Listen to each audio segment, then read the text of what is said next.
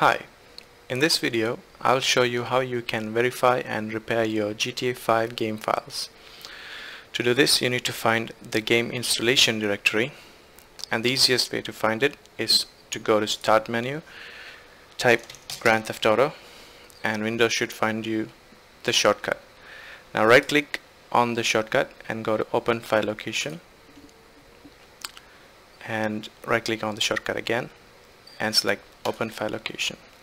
Now find the GTA5 launcher.exe, right click and create shortcut. Right click on the shortcut, go to Properties, and at the end of the path for target add a space, hyphen, and type verify.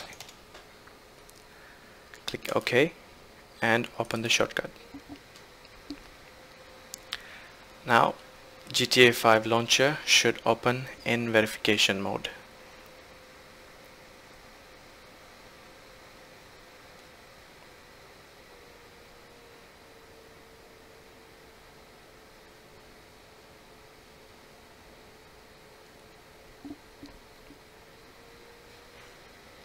Thanks for watching.